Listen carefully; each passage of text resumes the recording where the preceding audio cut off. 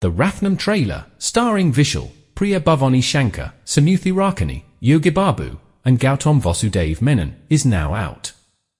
Hari wrote and directed the Tamil action drama. Devi Sri Prasad composed the music, and M. Sukumar served as the film's DOP.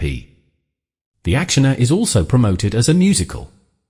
In the 1-minute 37-second trailer, we see all the elements that make a Tamil-language action thriller entertaining. There's some external conflict that affects the protagonist's personal life, loads of action and massy scenes, bad guys, romance, and good music. Vishal's Rathnam promises to be a popcorn-munching thriller, something the audience is craving a lot nowadays. Vishal plays the titular role in Hari's action film. The story is set between the borders of Andhra Pradesh and Tamil Nadu. His enemies from both sides want to harm him, so they harass and try to harm Priya Bhavani Shankar's character, who plays Vishal's love interest in the film. Our protagonist will go to any lengths to save his girl, and the action scenes are a clear indicator of this. The trailer is packed with some fight sequences, filled with blood, kicks, and punches. The fight scenes look decent, as there's nothing out of the box.